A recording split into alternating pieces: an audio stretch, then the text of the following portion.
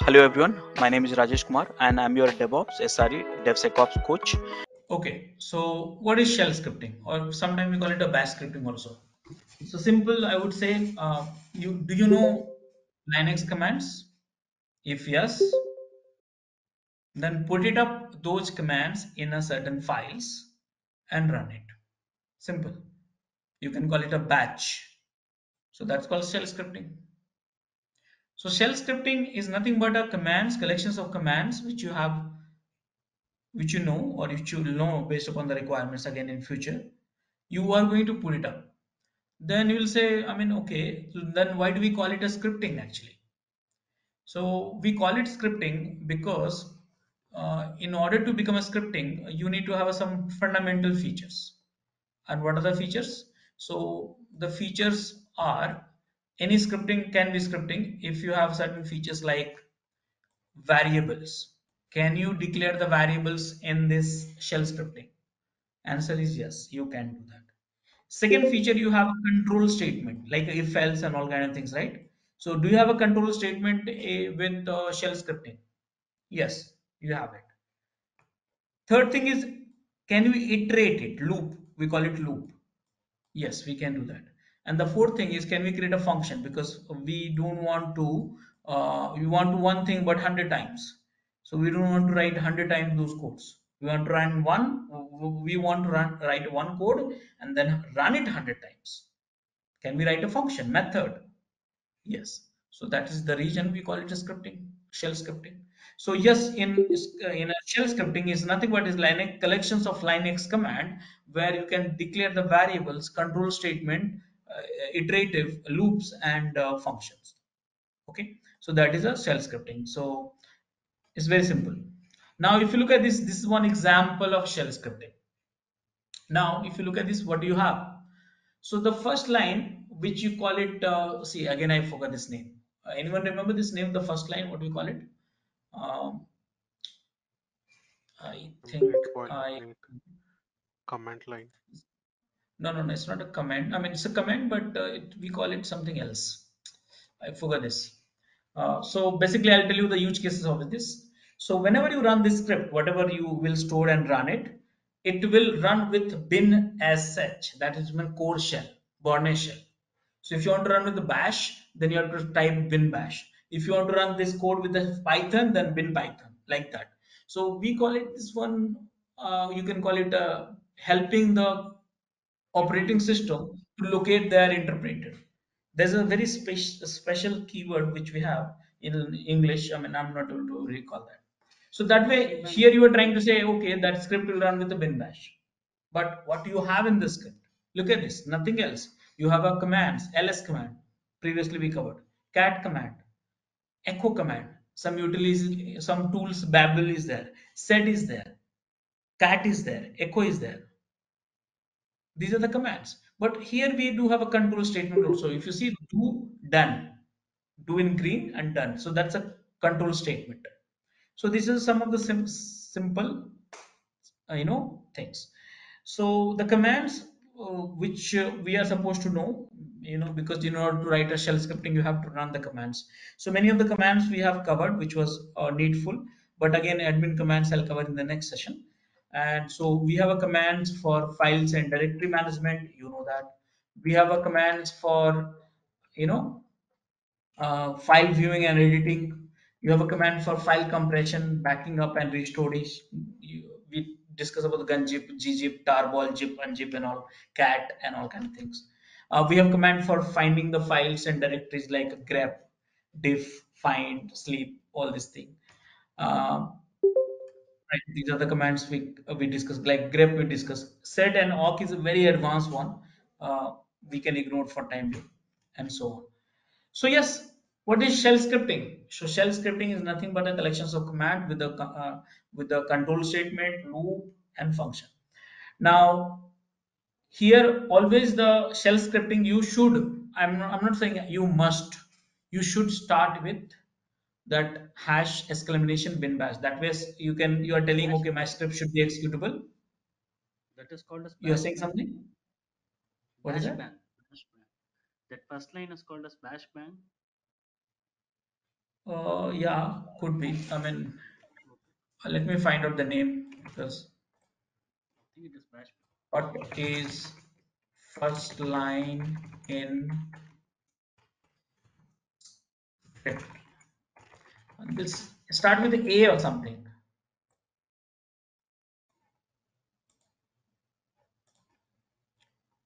It's interpreted, but we call it something. I'll tell you the name. I mean, a long back I uh, read it and I forget because not in use actually. Okay. Okay, so this is the one. Now, guys, after writing a code, you have to give permission. And if you look at the line number, I mean, middle section of the screen, which is chmod ux, that means you are giving a executable permission. You can also do 755 simple way, or plus x also you can do. So that means you are saying, hey, I am giving you permission. I'm giving the script a permission to execute it, and here you are putting up a dot. Okay, so there is a relationship. Okay, I must tell you here. You will ask me why you have to put that line. So see here, when you run this script with a dot and this one, then you must need this one. Okay, but if you are executing the script like a bin bash and then script name space path and bin bash, then you don't need this one. Okay, so that way it's looking for the interpreter to run that script the moment you say dot this one. And typically we run the script using dot all the time. So you should keep it. So this is one of the script. We use the sample script. Here you are, uh, this is a conch shell setting a directory, echoing it, permission, and then running it. So now question is, what is shell script? How to write a shell script? It should be always with .sh. How do we execute the scripts, shell script? Are you comfortable with it, all of you?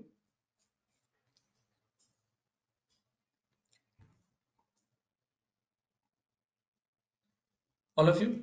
Yes. Okay. Now, next thing, how do we comment in the script? So, I think very simple answer, hash sign, which you can use to comment in the script. Okay. So, that is something which you have. Okay. So, let me show you some demo before moving further. So, what I want to do, uh, I want to write a one script. So, what is this? So, vi first dot sh, and here I'm writing echo welcome to bash scripting. Okay, and done. Save it, come out of it. Now you have to give a permission chmod 755 first dot sh and dot first dot. That's all. So this is how we store the code. Give the permission, run the code. That's all. So this is something you want to give some comments in the script. So echo sign, you can give it here. This is a hey on something like this, and you see it's not coming. So this is the way you can comment and stuff like that. Now you have to understand this is a very important one. Okay, so here there is a one thing which is called double quote. Second thing we call it a single quote, and third one we call it a back quote. What is the difference?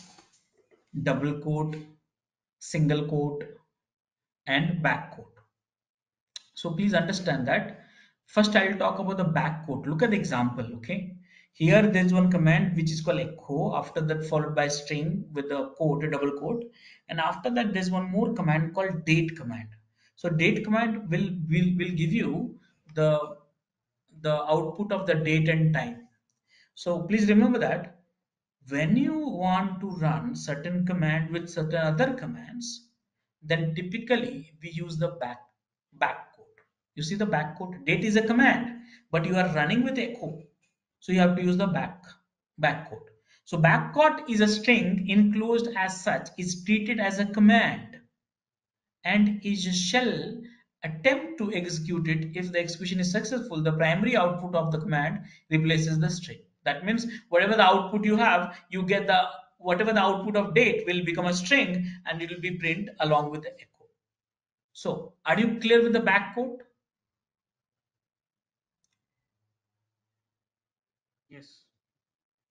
Okay, double quote and single quote more or less the same, but you know what is the difference? So double quote typically we use it when you want to interpolate the variable, but you can use a double quote and single quote if you want to print something, both are okay. There's no problem. But if you want to interpolate some variable, then you use the double quote. For example, how do we declare the variable? So here, let me show you this example.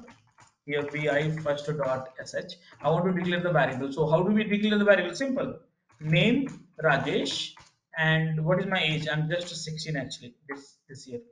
So 16. So I have got the two variable, but how do we use it? So that is where we have echo double quote, and here you are going to embed here dollar age. My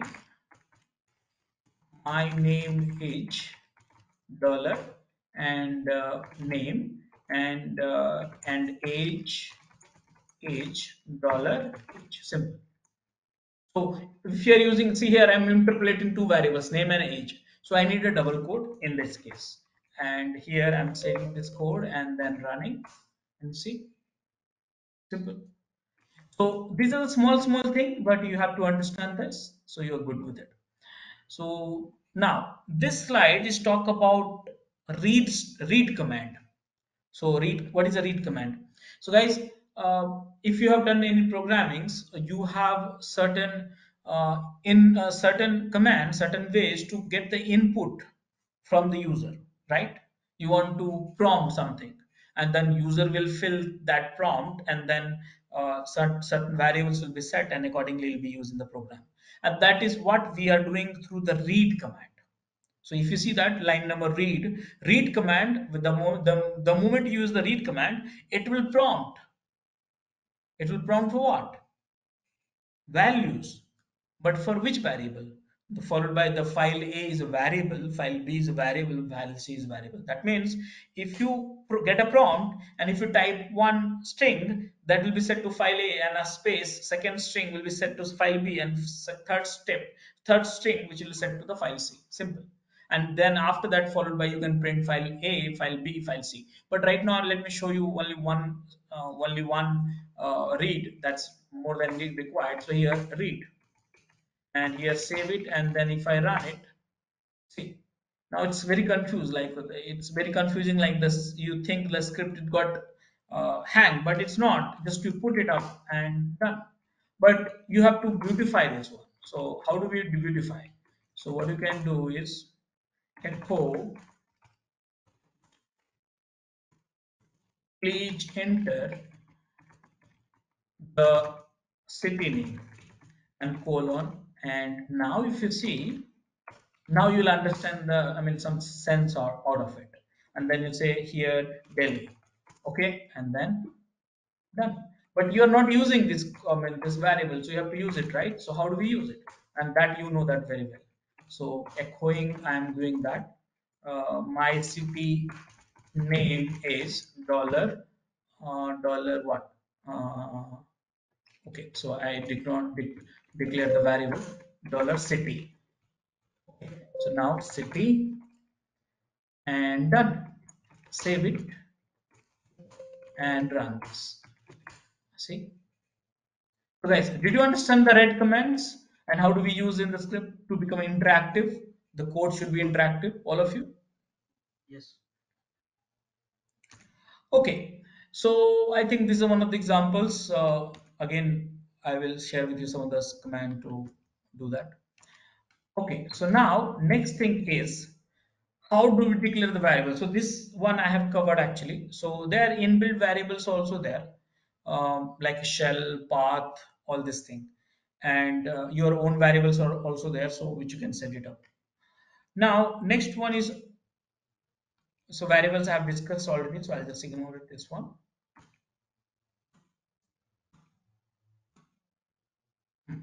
Now next thing is operators. Guys, any programming language which you learn, you have operators with you all the times. You have operators. Any programming language and any scripting language as well. So in Linux and Unix as well, the shell scripting while doing the Shell scripting, you have operators, and I don't think so this required more explanation. You just need one demo for it. So you want to do addition, some arithmetic work, addition, subtraction, multiplication, division, and all. You have operators for it. Relational operators are the equality. You want to compare and then get it done. You have Boolean operators. You want to test certain files like B for binary file or D for directories, E for exist or not. So these are some of the checks you want to do, and bitwise operators. Okay, so these are the popular operators not only in a Linux and Unix, but every language, every script you have, and you need to learn how to use it. So, for example, let's put it up in this way. Here you just a second.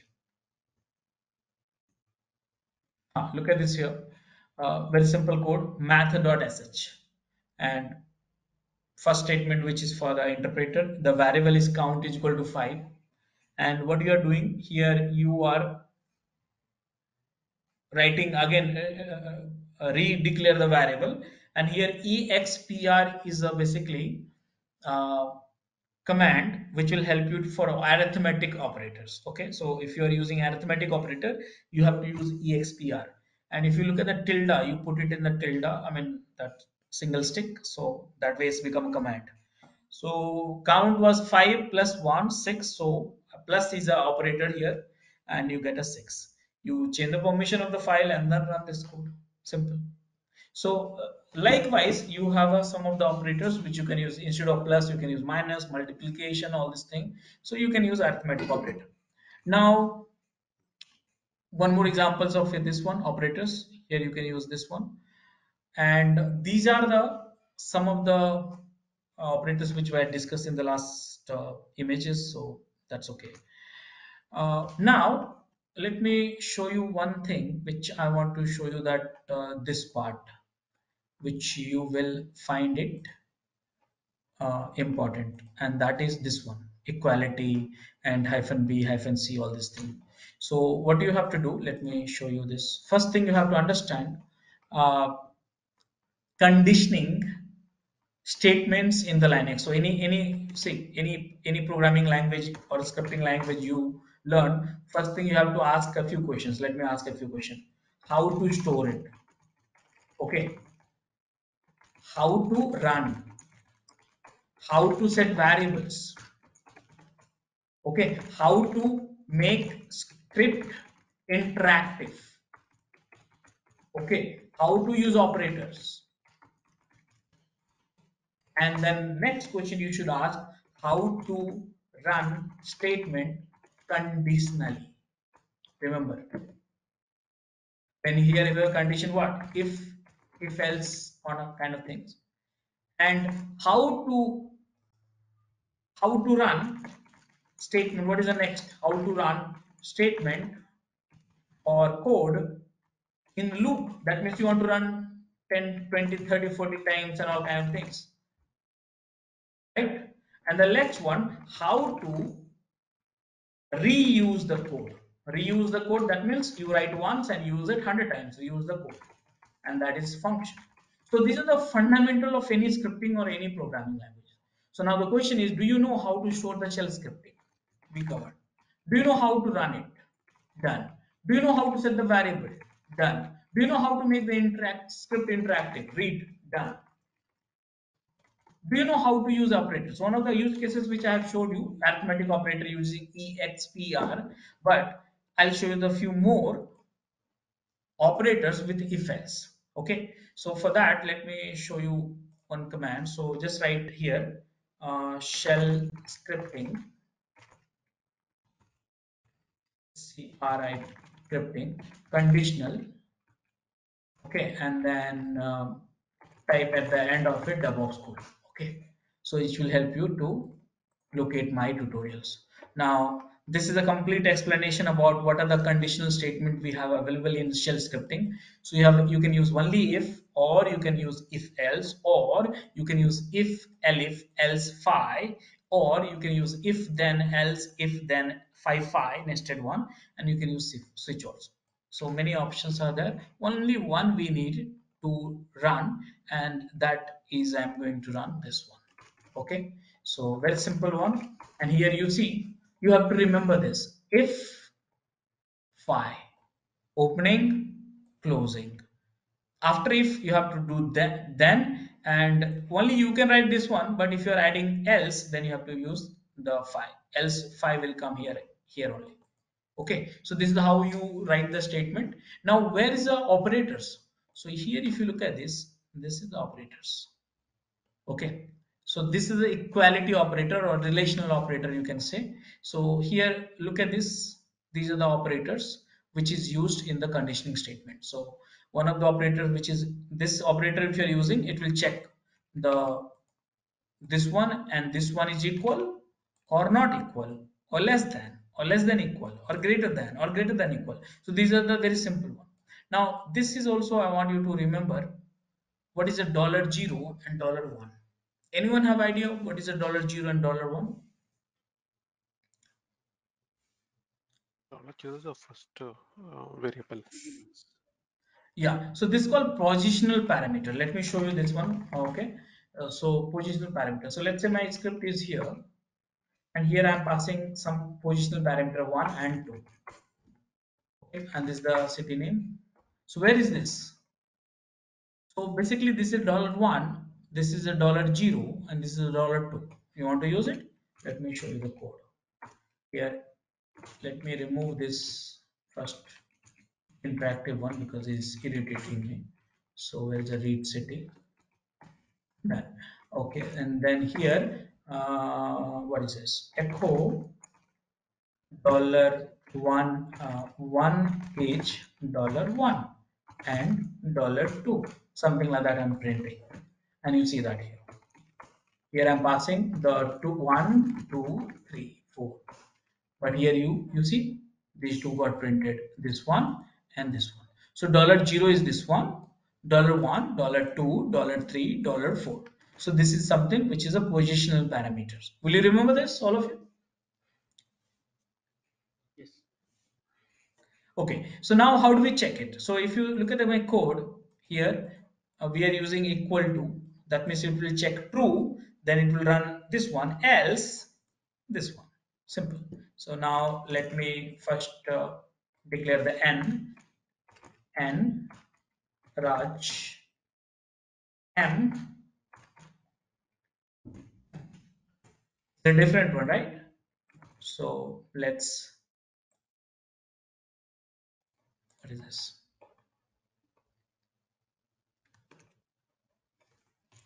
Vi.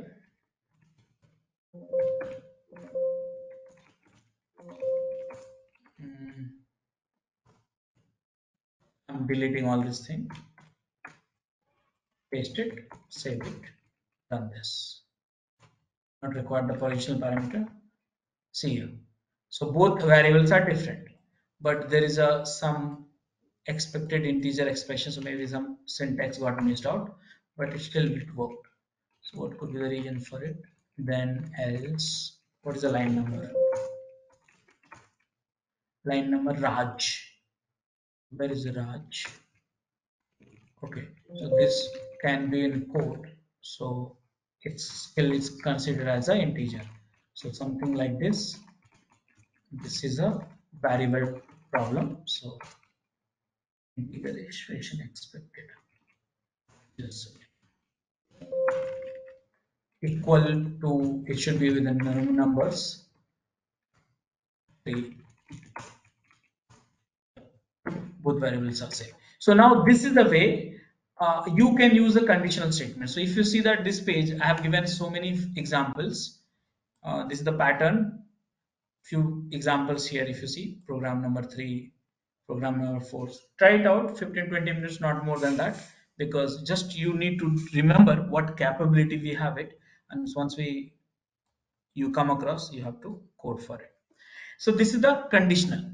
Now here next one we are going to use for looping. Okay, because remember that any script you have some fundamental use cases. So next one is looping. How do we do that? Loop. So in Linux bash scripting we have got 3 loops available. One is for second one is a while, and third one is until. So you can click on this one, looping debugschool, and I think this tutorial will come. I just need one code for each of these, just to copy and paste it. That's all. This one. Okay. So see here, this is the statement which you know. Now if you see that here, for there's one variable I, it can be anything here, and in it is a fixed, and here it can be list. Now you know what, there are many ways to specify, so it can be dot dot file also, by the way. So many ways to specify. Okay, so here this is the list. That means this code will run 5 times. Which code? This code. Instead of this one, it can be many other stuff also. But every time when you use the for, do, done, start, end, and the statement. Inside this, it can be having. Sometimes you know you can have this one also. Okay, so that means you are having, sorry, you are having under the loop, you are having if conditions also. Okay, so that is also possible. uh, Depends on your need, actually depends on the need. Okay, so here it will run 5 times, but it will check whether it's equal to or not, and here you can do the stuff actually. So let's keep it simple right now, and here's the screen. Vi rajesh dot first dot sorry first dot sh, delete everything. And here this code should run 5 times, but every time it will print hello 1 followed by 2 3 4 5. Save it and run this. Okay, now if you see that here you have some examples for adding the if conditions also. You can try these examples here. Okay, so are you comfortable with the looping, all of you? Yes. So for string, we have to Okay, use so double equal to for which comparing the one? string, equality of strings. Equality operator you can use this. So these operators, for For string, comparison in the if conditions, you can use equality operator, non-equality, greater than, lesser than. no, These are no, all. I'm asking for string. You have this comparison of strings, no? Like double EQ doesn't work, didn't work like previously when you are showing. Okay, no, actually it worked, but the error was that conversion was not happening. So by default, when you declare, then and if you are doing the equality operator here, you can use for any string also, but it has to be defined in this loop. Let me just show you just. When you say here, it is taking as a Yeah. string. So when you put, Yes. let's say Got it. like this, then Mm. it will become a string comparison. So that way. Yes. Yes. Okay. Got it. Got it. So here you can use with the if condition, you can use relational operator, and also here file test operator. File test operator, I would like to show you. Did we have that data? Just a second.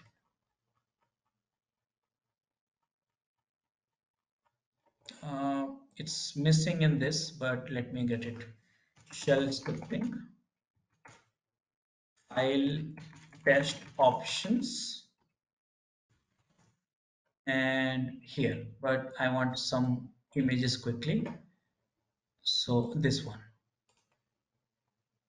Okay, so here if you see,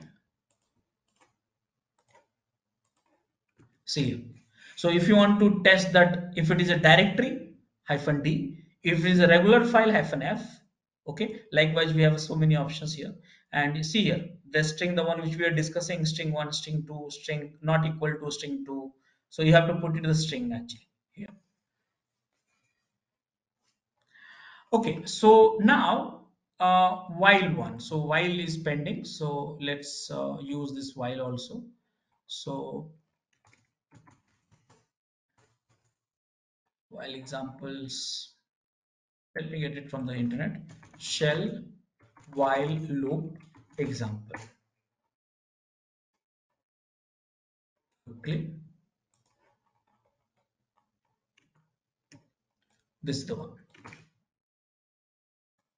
So now if you see that, how do we use it? So if you look at this here, for also do done and while also do done. Okay. So here it's checking while this is true. Okay, remember that. What is the difference between for and while? The difference between the for and while, for it will run the number of times depends on the list, where while will run depends on the true or false. Please understand the difference. So as long as this is true, it will keep running. If it will become a false, it will not run. Simple. So that is the difference. So here, if you're saying, hey, -c is less than 5, is it true? And actually, c is less than 5. Yes, it's true. 1 is less than 5. So it will keep running. It will keep running and displaying. But here, what you are doing, playing a trick. Here every time you run, and here you are adding one numbers, I mean you are incrementing the c numbers by plus plus is operator to add one number. So first time it will become a 1, then 2, 3, 4, and then it will not run after 5 fifth. So this is the one of the way to run the statement conditionally. Okay, the last option which we have is like, see what happens. The problem is very simple and solution we have it. The last option which we have is, how do we reuse the code? So in the real time, what happens, you write a code, but you have to run 20 times, 30 times, 50 times, and a different parameter. For example, one simple example is one average code you want to write, where the parameters may change. First time maybe 2 and 3 you want to add, let's say add, will be more simpler discussion. Add, and here you have a 2 and 3 and you want to add it, but next time people wants to have a 3 and 4, like this. So what do we do? So here the parameters is changing, but the function is remain same. The behavior is remain same. So are we going to write that many codes? Of course not. So what are we going to do? And that is where we are going to use function. Let me tell you, function is not a concept only in shell scripting. It's there in every language you go for it. Let me tell you. We'll teach you shell, bash scripting. We'll teach you what say Python. We'll teach you Ansible. We'll teach you HashiCorp, Terraform. We'll teach you Vault. We'll teach you Packer and many other scripting and coding language. Maven will teach you. Gradle will teach you. So everywhere you will see the function. Function is a global things. It's not stick to one language, one programming language. So understand that way. So how do we write a function and how do we reuse it? So simple. I'm going to it will be faster. Shell script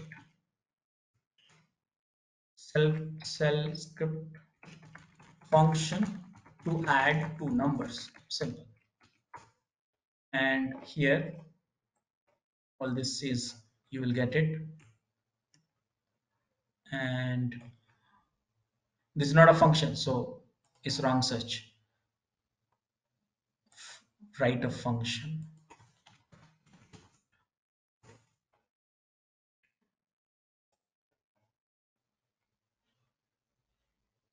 Yeah, maybe this one.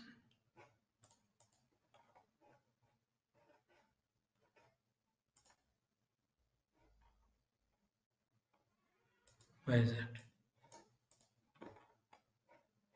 No. No. Okay, I think my site is best. Shell script function DevOps. Okay, and this is the one. Okay, I'll just copy the simple code just for understanding the function can be written here. Understand this. What we are doing, there's one function we are writing. How do we write a function? So name it whatever you want it, and this is the parenthesis you have to give it. So that way it's a function. Now start, end, curly braces. Inside that, whatever you do, you should return something, and this is a most important one. Okay, so inside that what you are passing and what you are doing, it depends on that. So here it's one variable, one more variable, this is one more variable, this is one more variable, this is a loop, this is one more variable plus operator here, this is a comparison operators, arithmetic operators, and return the variable. Simple. So what you do, it depends on your logic what you want, and these all are nothing but the commands. Actually, if you see that many of these are commands, so like this is the command, this is the variables, so like this. So now what we are doing here, this is one of the function you're writing to find out the average. So here you are passing function name, parameter, so 1 2 3 4 parameters. So now here if you see, this one is gathering the number of length. So length is equal to hash dollar, hash means the number of parameters got passed, and here you are saying, hey, run as many times till you have a number of parameters. That means run 4 times. Simple. And this is the way to find out the average, the mathematical formula, and here you are finding it, and this is just the returning value your script run correctly or not. So not required, and or you can leave it as it is and then done. So now bi func.sh, and here you want to use it one more time, you can specify, let's say you want to use one more time, so like this. Here you want to find average for this, so one time, two times I'm using the same function, you don't have to repeat the code. And then run this chmod 755 func.sh func done. And here echo has not happened, so return code, and so guys, did you understand that these fundamentals of writing a scripts, all of you? Yeah, Raj. It's clear. Okay, now the good news is, guys, nowadays, see, if you conceptually understand that all the script is readily available. So now the question is, what is the real-time work you get it in that DevOps and SRE or DevSecOps? What is the real-time work you get it? So you'll be asked, I'll give you a simple example. You'll be asked, write a shell scripting to find a file which is more than 100 MB, MB and delete those files only. Directory must be user input and so on. So this is your script. Now earlier, in my time we used to write it all this thing line by line and all stuff like that. But now you have you guys are, I mean, very good time actually. Go to this chat GPT and put it up this one, and here you will have working script, and the only thing which you need to do is to understand and run it, because if you do not understand the code, then I think it's not good. So you know that what exactly this is, interpreter, that means this code will run with a bash.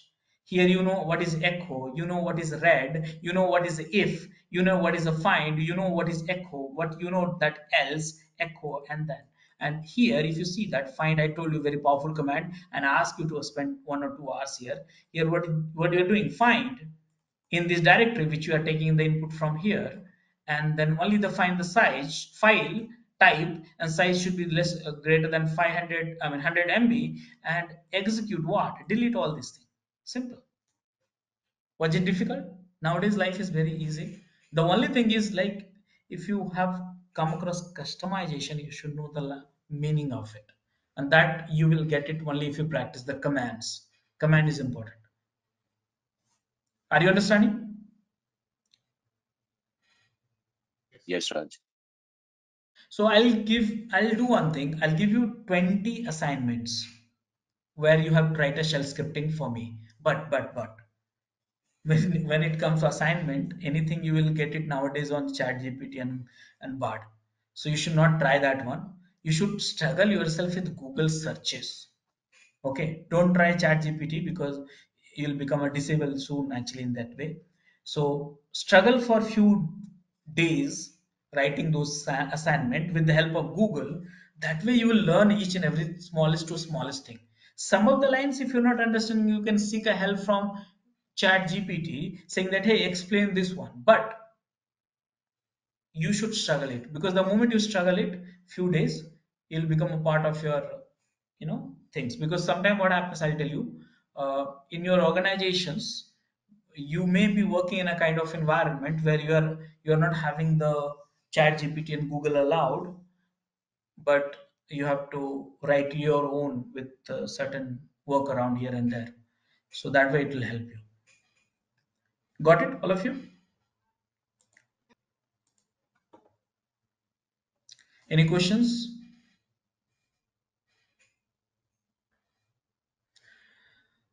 So Divya, Yeah. question. No. No. I Card, mean, card. I mean, I work on Linux machines, so I was quite familiar with it. Yeah. Aces one, Vivek. Yes. No, I can understand it. Just need to practice it. It's a long time. Yeah, I mean, you have to practice. Linux says only one thing, practice. Because I'll tell you one thing. I've been using Linux from last 19 plus years, and still I need to refer the Google and documentation. Why? Because there's so many things in Linux, so many things you can't remember everything. I mean, syntax, small syntax, so many things are there actually. Yeah. Right. Okay. Yeah, sure. Thank you. Okay, so now next session is what we have is advanced administrator command, and that's the most important for DevOps and SRE. But we'll push this for tomorrow, and here again we'll have 1.5 hours and something. So let's have it tomorrow this topics, and along with one more topic, one tool, we'll take it out from the agenda, and then we'll continue. Will that be okay for everyone? Yeah. And Raj, the assignments that you're gonna give, it will be in the same location that you have said, right? Everything I'll share in the WhatsApp group, but assignment submissions will be, or error submissions will be on debug school. So that will, because everything, if let's say if you put it errors in the WhatsApp group, and if you start everyone start feeding that, it'll become a complicated. So keep the errors at the debug school. We'll comment it over there, and then URL you can share in the WhatsApp group. Have any issues with our channel membership, you can drop an email to us at contact@devoxschool.com, or you can also unsubscribe from channel membership anytime if you don't want to continue or did not like the video. Please be kind enough to like it, and you can comment any of your doubts and queries. We will reply to them at the earliest. Thanks for watching.